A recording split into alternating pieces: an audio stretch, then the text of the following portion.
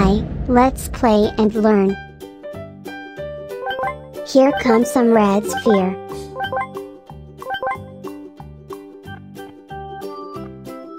And now come the blue cylinder.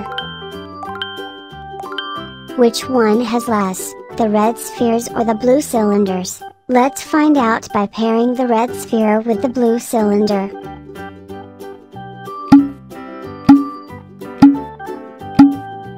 Look, there is a blue cylinder that doesn't have a pair with a red sphere, because there are less red sphere. So, there are less red spheres than blue cylinder.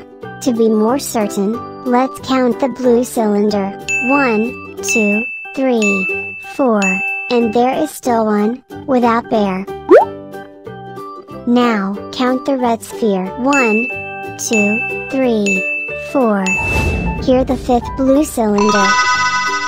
So, the number of the red spheres is one less than the blue cylinders. Let's continue playing with other object.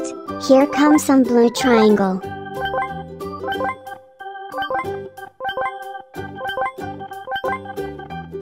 And now come the red cube.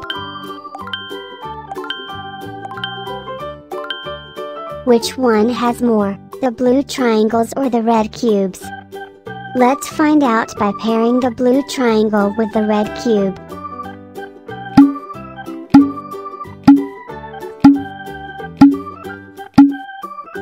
Look, there is a blue triangle that doesn't have a pair with a red cube, because there are more blue triangles.